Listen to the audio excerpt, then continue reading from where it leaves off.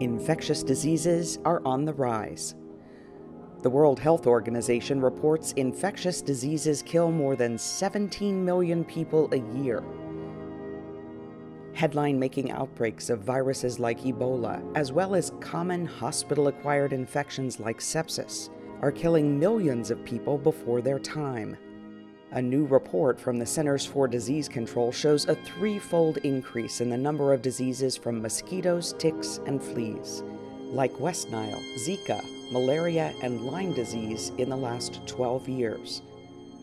The ease of world travel adds another layer of complexity when it comes to tackling infectious diseases. A health crisis on the other side of the globe is just a plane ride away. For many of these diseases, there is no treatment, cure, or vaccine. As our population ages and other chronic conditions like diabetes complicate our health issues, more people will have weaker immune responses to fight off these burgeoning health threats. The impact is global, and it's personal. I contracted HIV through sexual intercourse when I was 21 years old. I was utterly devastated and confused, but through the right treatment options and a great physician and great researchers, I was able to find the right treatment plan for myself. I'm now 29 years old and undetectable, and I'm now working at an AIDS services organization at the San Antonio AIDS Foundation as the Director of Development.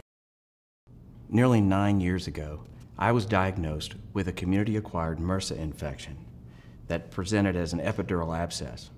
With a history of lower back pain, I really thought nothing of it until I could no longer walk, and even breathing brought excruciating pain. I was in a local hospital for 18 days and had 3 surgeries in an attempt to excise the infection, but it just kept raging back. Fortunately, we had a friend who was able to get me to an academic center of excellence for treatment, and today I'm pretty much back to my old self. I am eternally grateful to the researchers who worked tirelessly on new therapeutics for HIV-positive patients. Because of them, I am the mother of 3 HIV-negative children. I'm glad to help Texas Biomedical Research Institute in any way I can to help them get these needed cures to the people who need them and where they live. I'm personally grateful that the researchers at Texas Biomed are working to eradicate infectious disease. Economists and futurists predict by the year 2050, infectious diseases will be the #1 killer in the world, surpassing heart disease. The enemies are stealthy: viruses, bacteria, fungi, parasites. They're caught, they spread, they evolve. Science must keep up. The crisis is real.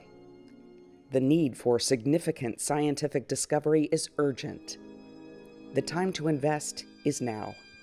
Texas Biomedical Research Institute is uniquely positioned to become a world leader in infectious disease research, and our scientists have the track record to prove it, having helped develop a cure for hepatitis C. Our research has also been crucial to advancement of therapeutics in the fight against AIDS, and we are tackling drug-resistant microbes among the many research projects on our campus. Texas Biomed is discovering and sharing critical breakthroughs needed by scientists to help protect everyone from the growing threat of infectious diseases. With our scientists, our animals, our facilities, and our passion, we can truly change the world.